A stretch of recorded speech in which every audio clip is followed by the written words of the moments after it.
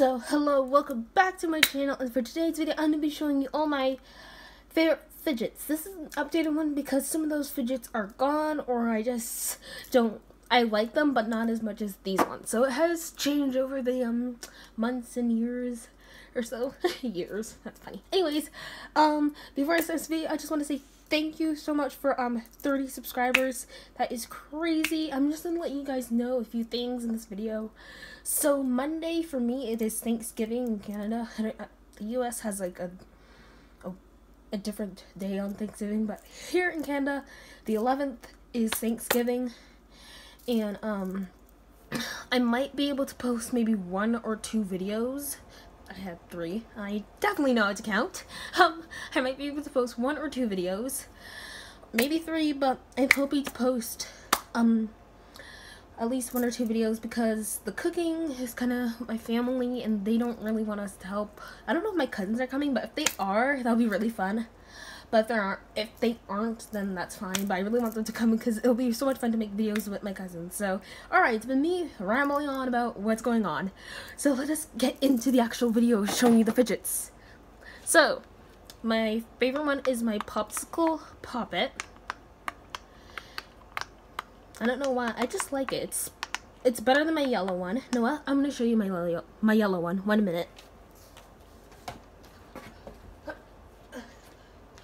Okay, so here is my yellow one, and it's not as good because it pops up.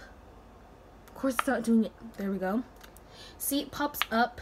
It's not a good one. The holes, it's not good. This one was actually my first fidget, but it's not good. Anyways, yeah. But this one's so much better than the other one if I can hold it. So, yeah. And then I have this, like, glitter snake. It was with my shimmer bear, and it burst, so I decided to keep the like insides. That does not sound creepy, keeping the insides in a bag. So yeah, it's really cool because the foam beads give it like a cool texture. And my pop tubes, I love these ones a lot. They're really loud, and yeah. And I might, and another thing, there's so many updates. I might not be able to post tomorrow because I'm going to my aunt's. So I might, because I can't speak.